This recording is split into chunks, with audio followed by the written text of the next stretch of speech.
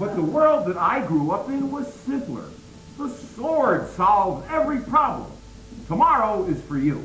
But it's still today. But for how long? Pippin's sunrise and sunset are similar, but not identical. Enter Lewis!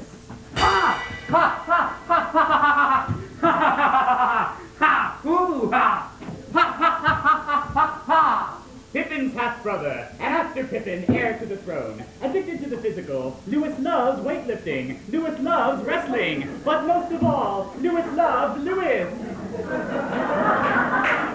Ha! Ha! Ha! Ha! Ha! Ha! Well done, brother. Well done. Ha! That was magnificent. Do you realize that this arm slew 20 Frisians last year, and will slay twice as many Visigoths? You mean you're going to war against the Visigoths?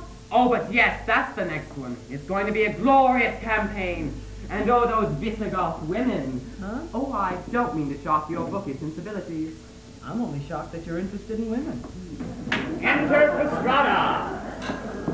Pippin's stepmother, devious, crafty, cunning, untrustworthy, but a warm and wonderful mother.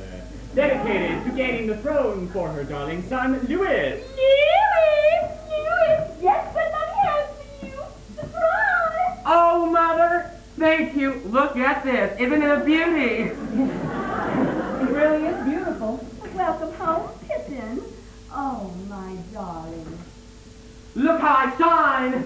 Oh, Oh, you do look beautiful, doesn't he, Charles? Oh, Pippin, stand up straight. Didn't they teach you posture at Padua? I failed posture. Well, notice how straight Lewis stands. Oh, yes. He certainly is a straight stander, no question about that. look how I shine. Ha! Visigoths. Oh, we're so proud of him, aren't we, darling?